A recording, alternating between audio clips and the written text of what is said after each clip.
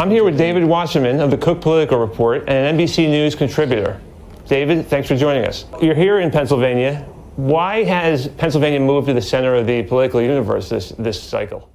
Well, Pennsylvania was the center of the political universe in 2016, but Democrats weren't willing to admit it. And it was really under the radar for a lot of the 2016 cycle, but ended up being decisive because it is a mix of suburban counties that are moving towards Democrats, a lot of Appalachian counties with coal mining heritages that have moved towards Republicans and moved towards Donald Trump by a large difference in 2016. So this time around, Democrats aren't about to make the same mistake of bypassing Pennsylvania's smaller media markets in favor of Pittsburgh and Philadelphia. Joe Biden is barnstorming the state and has spent plenty of time in places like Gettysburg and Latrobe, not just the major cities. What are some of the ups and downs, the positives and negatives for both of the candidates so far this year within Pennsylvania? Well, we're expecting Joe Biden to do very well in southeastern Pennsylvania, obviously, and it's important that he overperform Hillary Clinton in Chester County, Montgomery County, Bucks County, Delaware County. These Philly collar counties are going to be essential to his victory math, not only because they've become increasingly diverse and college educated, but also because he's considered something of a favorite son among voters who are closer to Delaware, and something of a third senator for a long time. So that's key.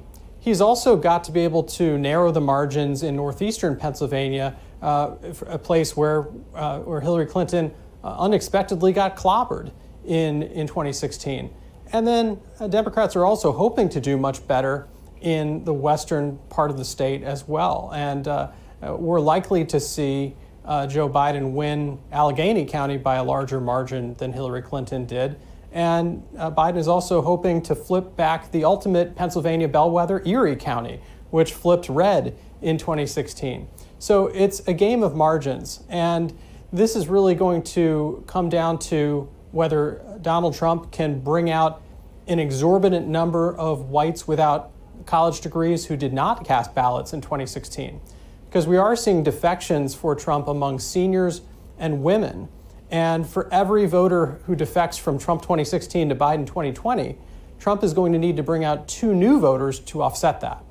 What counties should we be looking at on election night?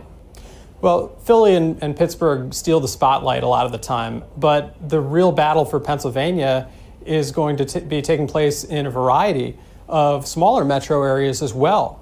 And the Harrisburg region is a place that has become more suburban and has seen some Democratic vote growth in the past few years. There's a competitive congressional race underway there. What I've been watching carefully is the polling in a number of Pennsylvania's closest district races at the congressional level, because that tells us a lot about what the parties are thinking and where they're spending money.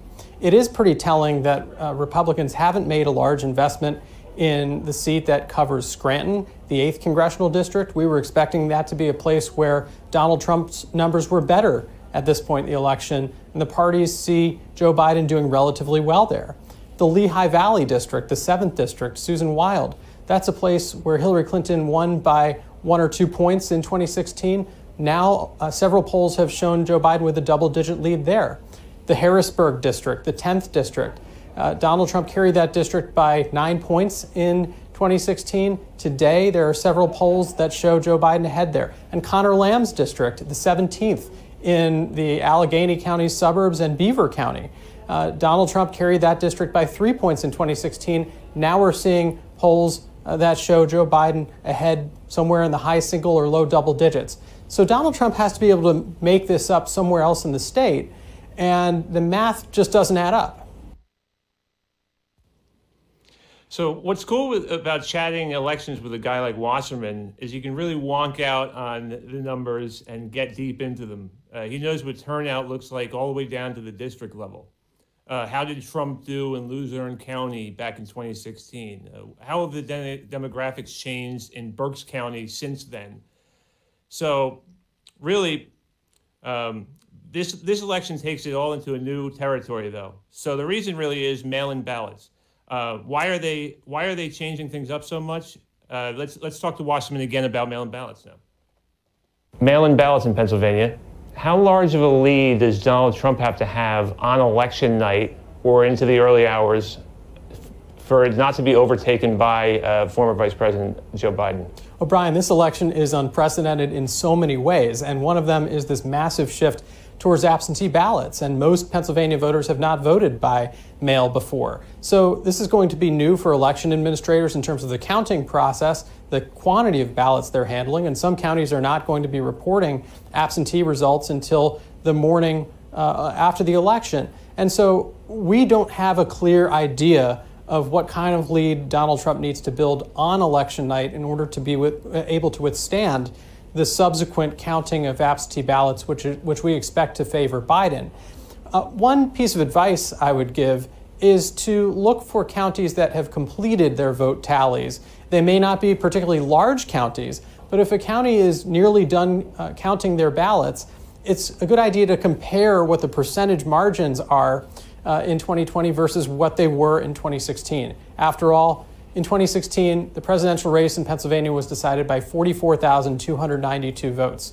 That's less than 1%.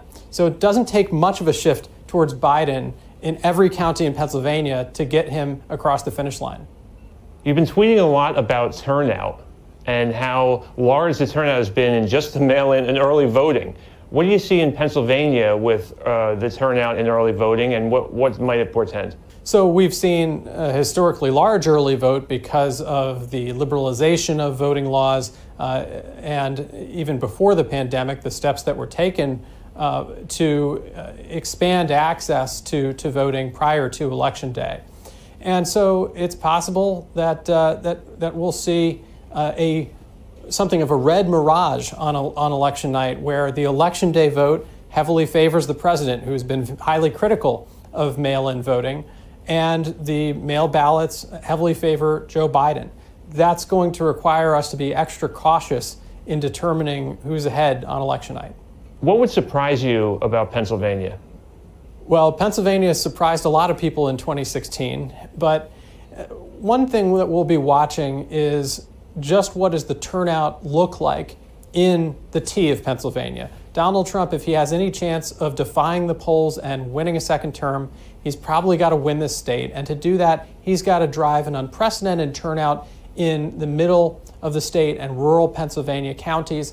And one thing to watch is just how many more votes are cast this year in those counties compared to 2016.